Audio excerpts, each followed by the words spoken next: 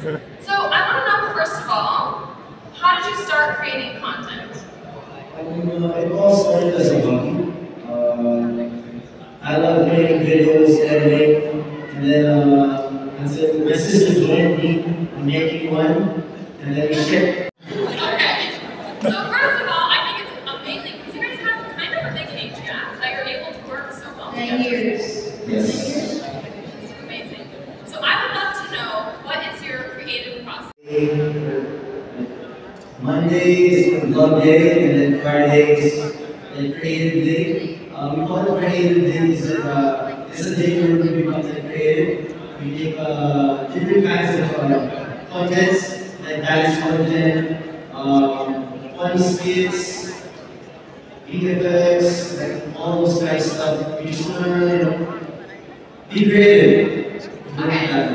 I love this. I think this is something very important as a creator, and even as a company. If you have a content, like a company where you're trying to grow your own brand, these are what I like to call columns of content, right? You have different categories. You're not only doing vlogs, you're not only doing TikToks, you're not only doing something else. Okay, we're going to huge stage. And everyone's here, so. Okay, so we're just gonna do. Stand up, everyone, dance. Boom, boom, boom. Did you get that? Not really. We come. Stop. Okay, slower. I'm gonna do it again. 5, 6, 7, and na na na na na na na. Movement.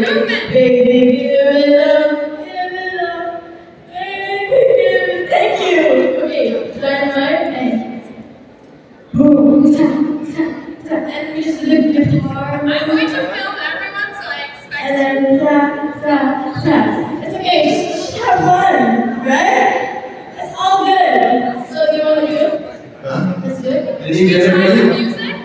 You can just do whatever you want to the sound. Okay.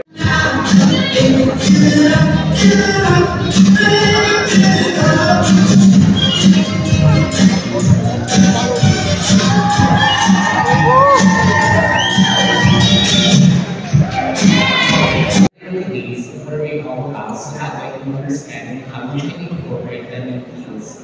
And after you determine that, you have to ask yourself, is this brand that I want to work with? And if so, you can start determining what are the deliverables.